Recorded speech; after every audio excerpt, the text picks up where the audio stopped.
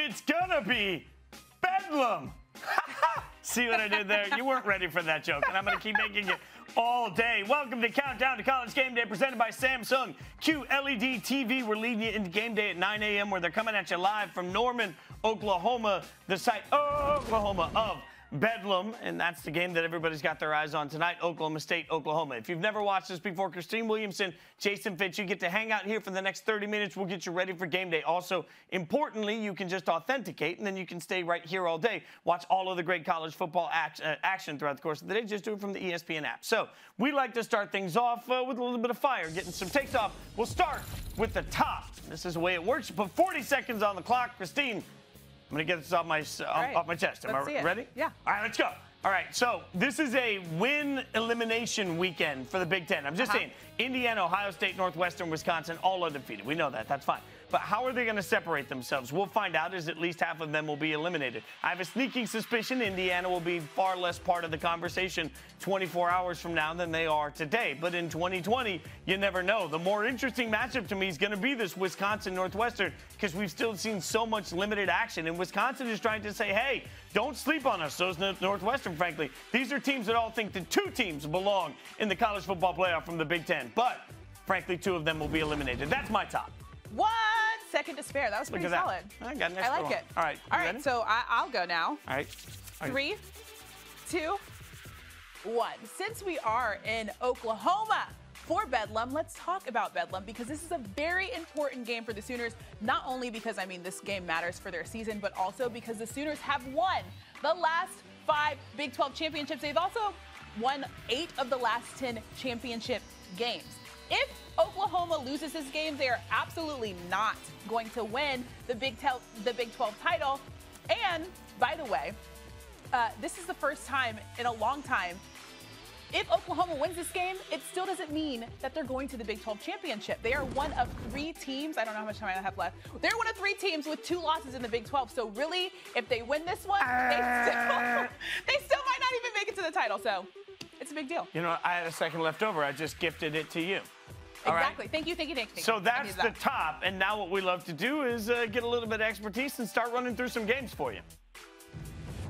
They've been doing this thing since 1904. OU, OSU. This is Bedlam. It's a huge game in the state of Oklahoma. A lot of state pride on the line. It's the big game of the year. It's going to be an intense game like it should be. All right, we're going to get a little expertise on the entire gambit of games going on over the course of the weekend.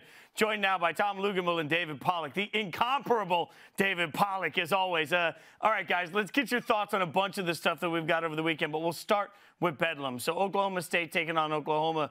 Lugs, what are you looking for in this matchup? I'm really excited about the defense for Oklahoma. I know everybody's talking about the something's got to give between the Oklahoma State defense and the prolific offense of Oklahoma, but the improvement that Oklahoma has made on defense has been glaring, particularly within their front 7.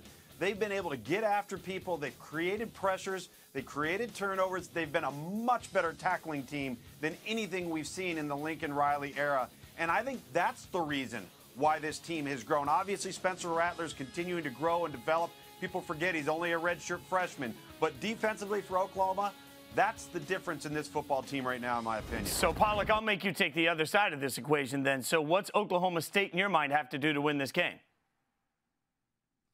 They gotta create some turnovers. You know, Spencer Rattler, the one thing he did early in the season that he hasn't done since he got benched in the Texas game was turn the football over. And actually, since that point, you know, since that halftime on from Texas, we're accounting for 9 touchdowns, 1 turnover. So they got to pressure Spencer Rattler. He's going to throw the football. By the way, he's the best in the country I've seen throwing the ball outside of the pocket. He drops dimes. He scrambles around and makes plays. He's not the dynamic runner that Jalen Hurts was, or is powerful, but still has that element to him. So when they get to Spencer Rattler, they better get him on the ground. They do a great job of pressure. But again, he's sneaky athletic, sneaky good in the pocket, sneaky crafty, so get him on the ground. Before we move off of this game, Paul, I can follow up real quick there. When you talk about Rattler, obviously we all saw him get a little dinged up last week. When you've got somebody like, I mean, for the mobility that he has, and he seems to be struggling a little bit with hip and leg stuff, how concerned are you with that? I mean, listen, everybody's dinged up at this point, but you have to be concerned with it. But I mean, it's just something that's why the treatment's so daggum good, man. When you look at college football, you go get treatment and they can fix just about all those bumps and bruises as long as it's not anything major. And everybody at this point in the season's playing through some pain, so I expect them to do the same thing. All right, there's not a lot of pain right now if you're an Ohio State fan. Let's take a look at the Buckeyes, and we'll start here, Lugs, because I always love talking to you about recruiting. We know that they've landed the #1 2020 recruit, like being the top team right now that they are isn't enough. Quinn Ewers headed to Ohio State. As our recruiting guru, what do you expect for him with the Buckeyes? I would expect him to be in the mix the moment he steps on campus. He's really advanced in terms of theory of the game. He will have been a 4-year starter at the highest level in the state of Texas, and he's a winner.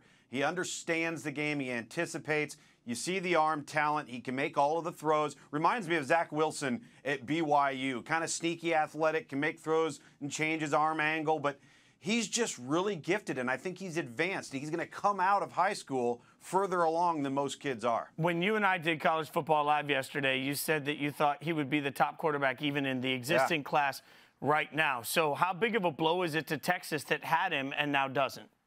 Well, it's a blow because it affects the perception of the program. Texas has enough going on right now without having to deal with a top in-state prospect decommitting and going on to Ohio State. That doesn't help just from a pure perception standpoint. The way you fix that, if you're Tom Herman, you continue to win out. That's the only way that you flip that switch. And so you can't cry over spilled milk. You're going to have to go out and replace him, and it starts the moment he decommitted, you were already on the road replacing him. All right, so Pollack, let's talk about the actual team that is playing right now with Ohio State. They're taking on an Indiana team that obviously is taking the world by storm. So how does Indiana compete with Ohio State in this game? Score. They got to score a lot of points. Anytime you play Ohio State and Justin Fields, you can go ahead and put 30 up on the board. So Michael Penix Jr. is going to have to play out of his mind. And by the way, you see flashes from this kid, man, where you think he is sensational. I mean, he's lefty. He just flicks that thing out of his hands so quick. Got great mobility. He's got great receivers on the outside to throw to. They got balance in the running game. So I think this Indiana offense has to score. Listen, defensively, they cause pressure. They cause chaos. They create turnovers, and they'll have to steal a few turnovers to get some more points on the board. But you got to come into the game knowing, like, listen, dude, I've got to get 30 plus. I've got to be aggressive. 4th and 1, 4th and 2. That means go for it. Before we move on, real quick, Pollack, you giving Indiana any shot in this game realistically?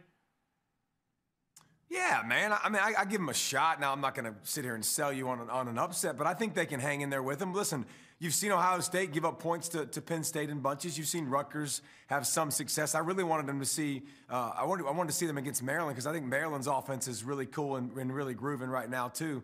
But I think Indiana can score with them for a little while. I just think the depth and the annoyingness of Justin Fields, because even when you get there and you dial up the perfect blitz or perfect pressure, and you got to get him on the ground, and he continues to make plays. So I don't think they'll win, but I think they can keep it close. Luke, you giving them a shot in this one? Well, to David's point, they're going to have to create turnovers. They've created at least 2 turnovers in 6 consecutive weeks. That's how Indiana's done this. You mentioned the offense. They've got explosive guys. But generally, when the talent is not equitable, and in this case it's not, Indiana's going to have to play their best game, and Ohio State's probably going to have to help them a little bit. The problem with that is that Justin Fields has yet to turn the ball over this year. So where are the turnovers going to come from if you're Indiana hoping to have a shot? All right, let's give a little bit of love now to the Pac-12, something we don't often have time to do, but we are doing it today. Especially, we'll start with USC. Late tonight, they're going to take on Utah. They're 2-0 at this point, but they've won incredibly dramatic games. So, Pollack, is this a sign of resilience to you or of a sign of a team that's just getting lucky? Well, they got lucky versus Arizona State. You get an onside nowadays, you get lucky. You know, Arizona, I think they did a good job, and they won the football game, and they scored a couple times late to take the lead, give up the lead, take the lead back. USC looks like a decent football team to me. They don't look like a team that's going to be, you know, contending for a college football playoff spot. I know they're behind significantly. Lugs, I'm worried about Slovis too. I watched the ball last week, and you watch him throw it, and it's not coming out like I would expect. It's got a lot more flutter to it. He threw a couple balls I thought should have been intercepted, and Arizona could have actually won the game. They're getting by, but this isn't a team that can run the football, and I don't like what I'm seeing the ball come out of Slovis's hand and the way he threw it a week ago. So I don't know what to expect, honestly. I mean, go ahead. I agree with you, David. I think they should be 0-2, to be honest with you. Arizona State should have beat them by 10. But I'll give Keaton Slovis credit for this. He played his best football in the last 2 minutes of both of those games. Played his best football when he had to. There is something not right. I don't know if there's an arm injury, if there's a soft tissue injury going on with him. The ball's not, the thing about Keaton Slovis, you recognize him because of his release, that smooth stroke. The ball just comes out so nicely and so effortlessly. And right now, it's anything but. So I think SC very fortunate to be 2-0, and Keaton Slovis has got to get back into a rhythm and play a 4-quarter game, not just in spurts and then show up in the last 2 minutes. So one of the interesting news nuggets this week is that the Pac-12 is loosening their scheduling. So they are going to allow teams to look for an out-of-conference opponent. So, Lugs, how aggressive are teams like Oregon and USC going to be trying to add another opponent to their schedule? You're asking the wrong question. You need to ask, how aggressive is BYU being in calling every single Pac-12 team and saying, we'll play you right now? And then it's going to say, who's man enough to say yes? Because right now, I think BYU would be in the top 2 or 3 teams in the Pac-12. That's how good they are. I had them earlier in the season. Zach Wilson is playing out of his mind. We throw that stat around about Justin Fields and more touchdowns and incompletions at the same level of the season. Zach Wilson had the exact same statistic for BYU. So, listen, BYU is going to play anybody anywhere, and if I'm a Pac-12 team and I have any sense that I might not have a game going on the schedule, David, I've got to play BYU. I've got to play them. Oregon, you have to sign up and play them. Oregon has to do it. Oregon, the O has this much chance to make the college football playoff at 7-0. Right. 0.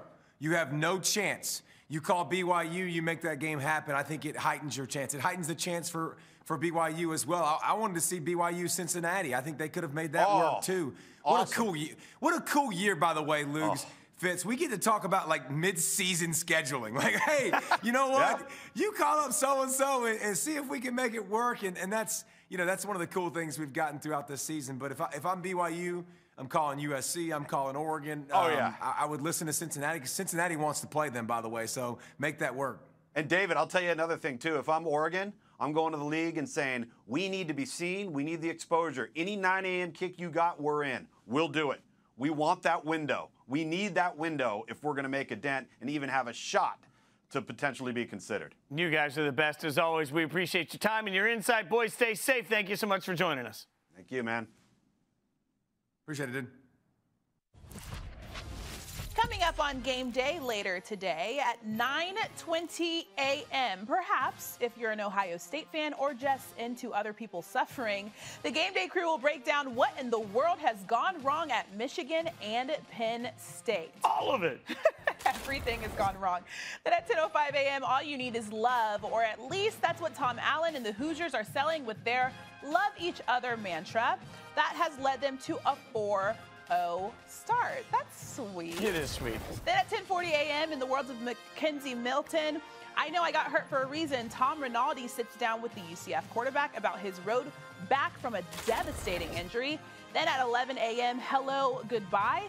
Gino catches up with Hugh Freeze, who in the midst of a second season at Liberty might be getting ready to say goodbye and return to the SEC. I mentioned that story on Mackenzie Milton. We now welcome in Andrea Adelson, who covers Milton at UCF, and we're going to start asking you about that. You talked to him this week. What is the latest with Milton? Mackenzie Milton is back on the practice field, in fact, running scout team for UCF. And when I asked him, okay, tell me how you're feeling physically, he said he's about between 85 and 95%. Now, let me just put that into perspective for people. 2 years ago, nearly to the day, he was injured against USF. He took a hit to his knee that injured his artery. He had nerve damage and he tore ligaments. And doctors said to him, the slam dunk home run outcome for you is to be able to walk again.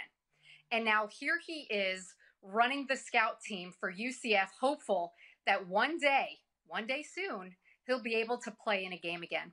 It's remarkable what we're seeing from him, and put that in the same category as Alex Smith that we've seen this year. It's a really incredible recovery. We're also excited to talk to you, Andrea, because you and David Hale did a truly amazing piece on Florida State. And there's been a lot of eyes, and we've had a lot of conversation on this show about programs that seem to be on the decline or no longer as relevant. And you think about 6 years ago, this was a Florida State team that was at the top of the world, and now all of a sudden their world's fallen apart, while Clemson, their ACC rival, has become the dominant team Florida State once was. In all your reporting and everything you looked at, can you pinpoint one moment that led to the change in fortunes for the two programs? The biggest has to be a lack of vision and alignment from everybody inside the university, the athletic department, the booster organization, and Jimbo Fisher. Nobody was pulling in the same direction. Everybody had different priorities. For Jimbo Fisher, he saw Clemson coming, so he wanted more money to be able to upgrade their facilities. For the administration, they wanted money to be able to upgrade all programs inside the athletic department. And for the booster organization, they wanted to fund projects that would generate revenue. And you can see where there would be a conflict among all of those groups. As the years went on, Jimbo kept pushing and pushing, and he felt as if his requests were met with folks who weren't listening to him. And yes, he did get some upgrades along the way, but eventually the relationships got so frayed that Jimbo, the athletic director at the time, Stan Wilcox, and the head of the booster organization were not even on speaking terms. The unraveling of that relationship is what ultimately got Florida State to the point where it is right now. Sorry, you were just paused because we know that you're on your phone. So I grew up in Florida, right? I have a lot of friends that went to Florida State. And you wrote about how Florida State fans will often say that in 2017, that's kind of when things started unraveling a little bit. But you also wrote that this actually started in 2014. You mentioned all of the things that were going on behind the scenes. How heavily were they covering up all of that stuff? The wins covered up what was happening inside the locker room. So if the frayed relationships among the administration, Jimbo Fisher, and the booster organization were happening behind the scenes, inside the locker room, you started to see players lose their way a little bit.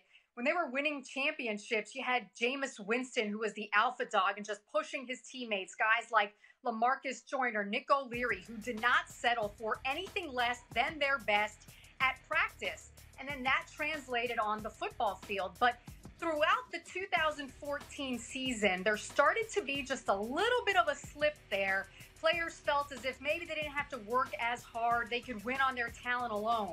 They still made it to the playoff. But as the years progressed, you didn't have the players inside the locker room pushing each other to be better. There was some selfishness that started to engulf the team. And as one player told me, in 2016, he felt as if the players didn't get a handle on what was happening, Florida State would end up where it is right now. It's been a snowball effect. And a lot of the players feel, forget about the coach. Let's just talk about the locker room and getting the players on the same page inside the locker room so they can at least play better on Saturdays. Andrea, I think it's interesting because they often tell, like college football heads will always tell you, you judge an athletic director by the number of cranes in the air, what construction's being done, right? And so much of your article really does focus on problems monetarily. And so if you're Florida State and you've become worse than bad, you've become really irrelevant, how do you please all of these different factors that want that cash, get it all righted, and become a dominant powerhouse again? That's what Florida State is wrestling with right now. They are in a huge financial hole because of the salaries and the buyout they had to pay for the previous coaching staff, Willie Taggart, somewhere in the area of $30 million. Now you have the pandemic that has hit, and Florida State has really suffered in terms of revenue that hasn't been generated by season ticket sales because they've only allowed about 25% of attendance inside the football stadium. They've also had to spend money on COVID testing, cleaning, etc.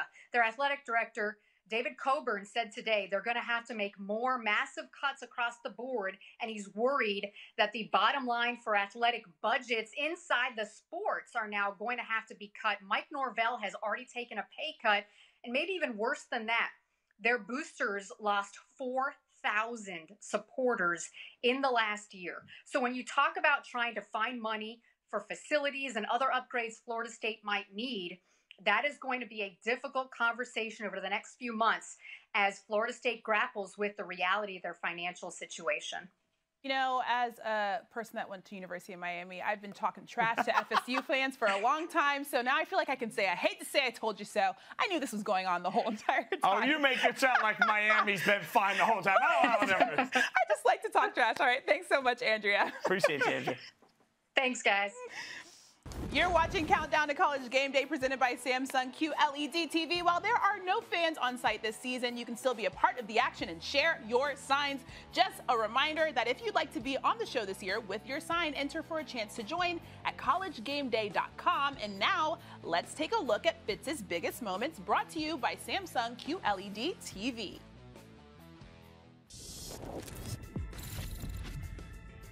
Let's take a look at Fitz's biggest moments, brought to you by Samsung QLED TV. You know what we do. We look at the 4 biggest games in the country this weekend. Let's start at number 4, little love for the AAC. Cincinnati taking on UCF. Now, Cincinnati has scored 40 or more points in 3 of the last 4 games. We all know how much greatness we've seen from quarterback Desmond Ridder, so it's easy to think he's the key. He is not.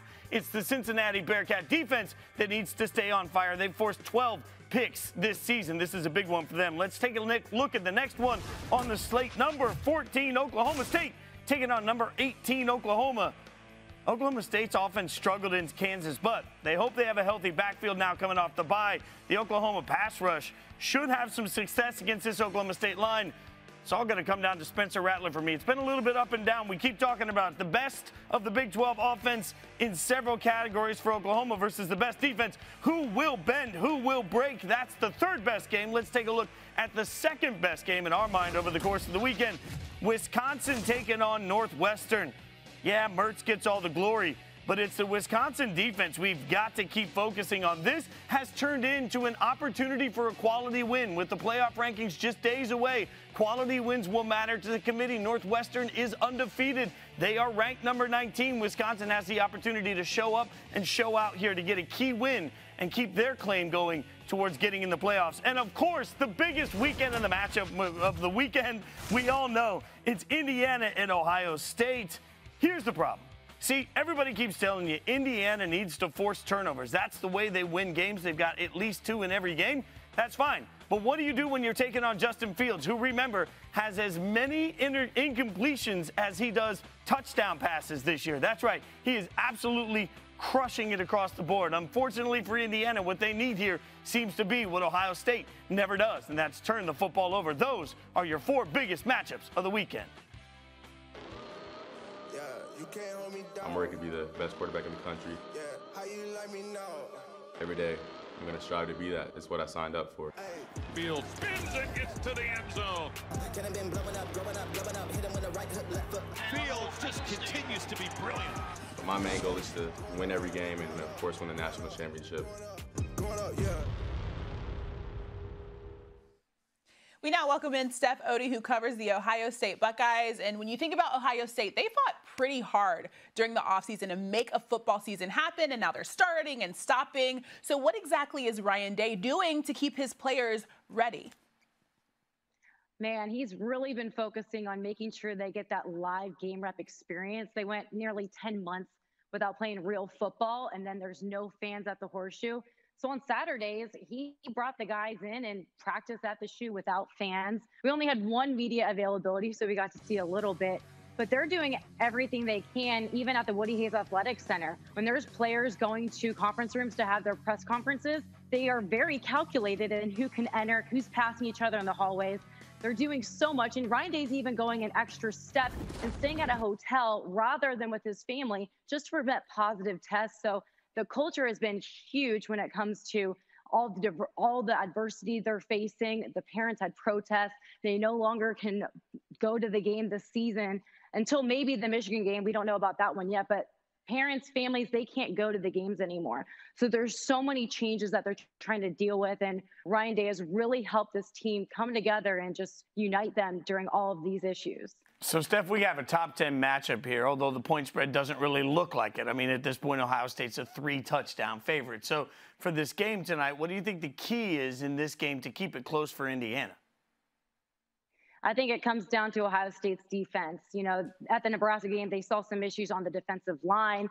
And Coach said that just happens usually when you have that first game. It just takes a little while to get into it, but they didn't have those non-conference games to get into a rhythm. But they got back into the Penn State game, and they really showed us that they are the guys that we thought they were. But the secondary is the biggest concern, especially when you're going up against an offense like Indiana. You got Ty Freifogel, Whop Philyor, and Michael Penix Jr. is doing a lot for them. And so the secondary is quite untested. Shaun Wade even said he's not happy with his performance. He knows he can do a lot more. And that's why he came back to Ohio State to play this season. He wants to show them what he can do on the outside, and he just feels like he hasn't done that yet. So I think the secondary is really going to have to show up to put a stop to the Indiana offense. Can we all acknowledge Ty Freifogel is like the best name? Like, I feel like I walk into a restaurant and I'm like, I'll try the Ty Freifogel. I mean, I'd still say it's the best name. Go ahead. Actually sounds like it would taste pretty good, too. I'm in. I'll try it.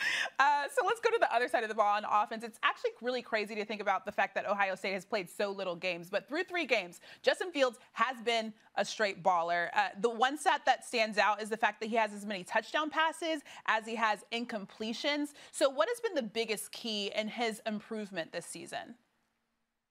Yeah, he was completely dialed into this offseason. He even said he never thought about opting out. He was always going to stick it through just to see if he had a shot at playing this season. And he went vegan. That was a lot. We talked about that a lot in the offseason. He really dissected the playbook. He would talk to Coach Day and position coach Corey Dennis a lot, asking why rather just what play am I going to do. He wanted to understand why they're calling these plays. He wanted to read defenses better, and he's really slowed the game down. So that's going to help when Indiana puts a lot of pressure on him. He's going to be able to slow it down and complete his passes. He hasn't had an interception yet. I don't think he will this season. He only had one in the regular season last year.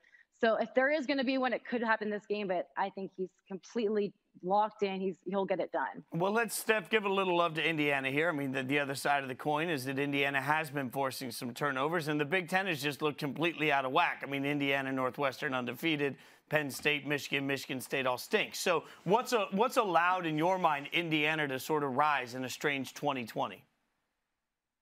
I think it comes down to Tom Allen. He's doing so much for this program. And you look at other teams in this conference, it doesn't quite look like some teams want to play for their coach. You look at Michigan and Penn State and you wonder what's going on. In a season like this, you're greatly tested and the culture will be exposed. And when you look at Tom Allen in the locker room after that Penn State overtime win, they're screaming, "We love you, we love you." They want to play for their coach, and he's brought in some great recruits and guys that really want to play for him. So I think the culture and what he's doing there is really the reason why they're winning all these games and having success, especially during a year like 2020, and they can become a dominant program in the Big Ten.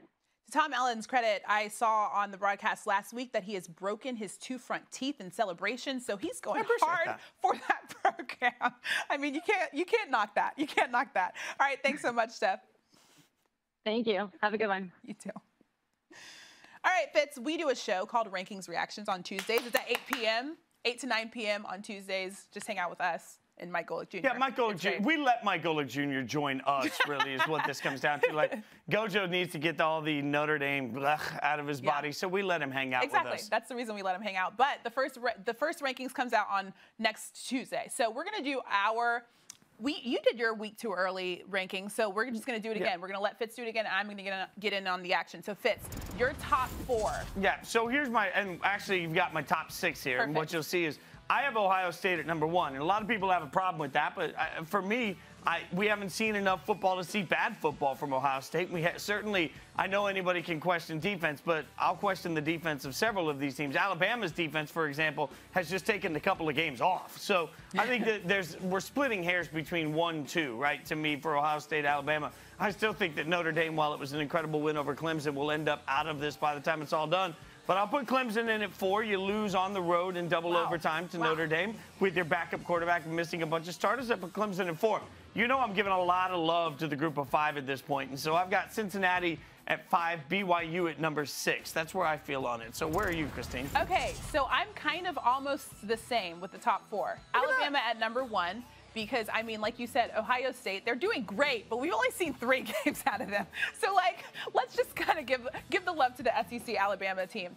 After that, I have Notre Dame because, like you said, they did win to Clemson. They did beat Clemson.